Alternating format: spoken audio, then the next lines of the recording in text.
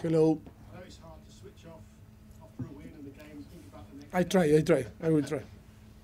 Luton, obviously we know all about them, their story. They're starting now, they've been playing well, not getting results. They're starting to get results. Have you told your players what to expect from Kenilworth Road and from Luton? Of course. I think that game against Crystal Palace is a good example that we need to go there to Luton and thinking that it's going to be really tough because the stadium, the fans, and because it's a team that love to fight and love to work really, really hard.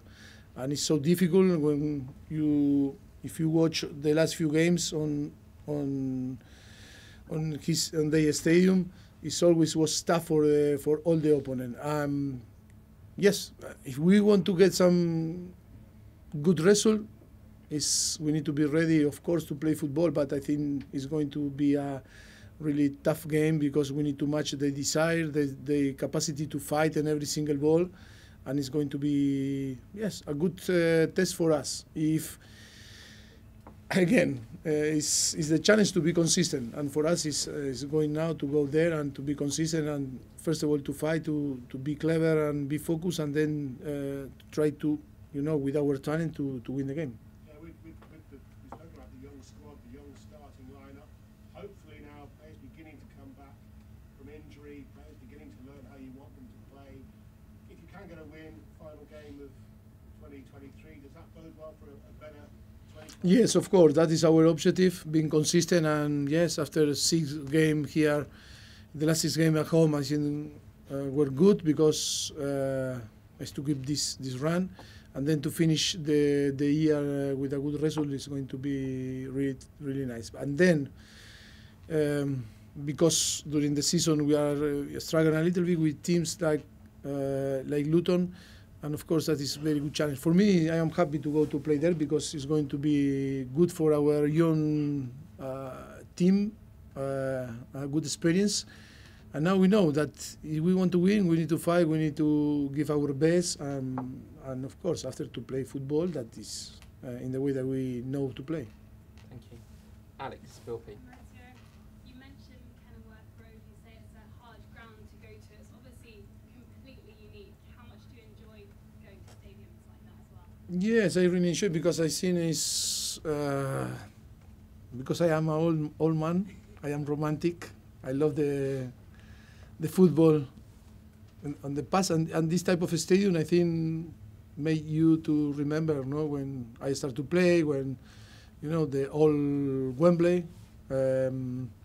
stadium that smell different, they are not luxury in the way that we recognize the luxury today, but this type of stadium that you love to be there, because it's history, because I don't know, are completely different. And today we are living a different era with unbelievable stadium, but when you go there and you see and you feel the real football. If they win, will they be allowed New Year's Eve and New Year's Day off, a bit of a party, have to play Christmas Eve? Yes, of course. Yes, of course, that is the plan. The plan. The plan is to win and then to give 1 or 2 days off, depend of the situation, the circumstance. You're welcome. Nazar. Mauricio, just want to ask you about the injuries. How is Mudryk? He looked like he had an ankle injury. Yeah, we need to assess Mudryk and Romeo, Lavia also. Finish. Yes, he feels some issue, and we need to check. I hope that this is not.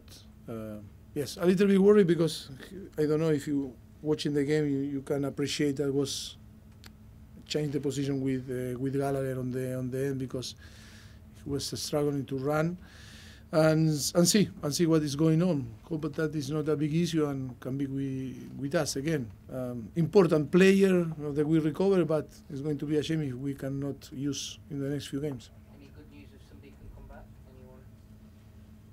Jesus? No. No. Okay. Last one in this section over here, Alison. Mauricio. Yes. Hi. Hello. You say the game against Luton was a good experience for your young players, but did tonight not underline the importance of Thiago Silva, because there was a maturity and good sense when he came on? Which is the question? Sorry, that's not.